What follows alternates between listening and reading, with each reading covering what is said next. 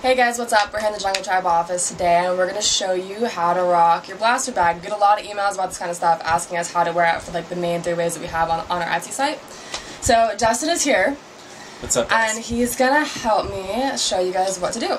So when you get this thing in the mail or when you buy it from somewhere, you're going to open it up and you're going to find that there's some straps inside. So the first thing that you do is take the straps off. This is an X piece. This is going to be useful for the shoulder holster method. So the first one we're going to show you is just the regular method. You take the straps and you clip it onto the rings. That's pretty simple, right? This is the simplest way you can wear it. Put it over your shoulder and then take off the leg strap and you've got yourself basically a purse to wear. So this is probably the easiest way. And you can also, if you want to keep a leg strap on, you can also hook it to your leg if you want to do it. You can shorten this if you want, pull it through, clip it back onto any of these clips, depending on how long you want it, how tall you are. So that's the first way. That's the first method there.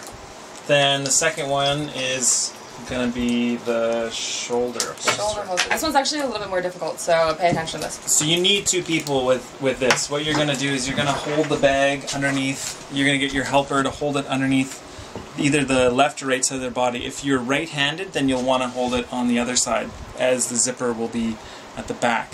So I'm just going to swing around here. If you wear it this side, then and you're right-handed, then your arm can reach across your body and you can open up the zipper and get out what you need. So you're going to start like this and get your assistant to hold the bag for you. Then you're going to start at the front of the bag and clip this on here.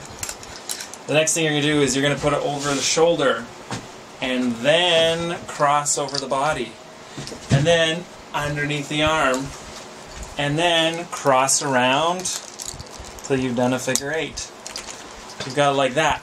Now, in order to have it stay in the right position, you're going to pinch it at the back and you're going to use your trusty little cross piece to go across.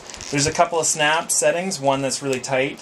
This will hold it in place. You can use either one depending on how tight you want it. So if you want to really secure it, you just snap it all together. It's tight as the leather is just fresh. So that will hold it in place. Now you can do whatever you want with the bag. You're ready to rock. So that's the second way of wearing it. Mm-hmm. Now for the hip method. Let's take this off. Start over again.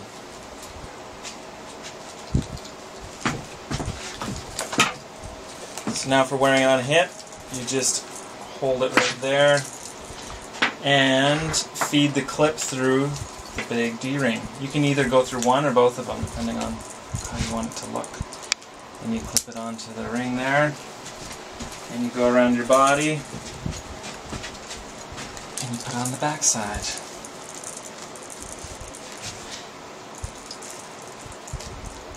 Depending on how tight you want to wear it, slide it on.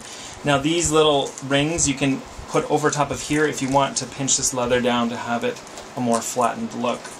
It all depends on how you want to wear it. Now we're going to throw the leg strap on. Let's just loosen that off a bit.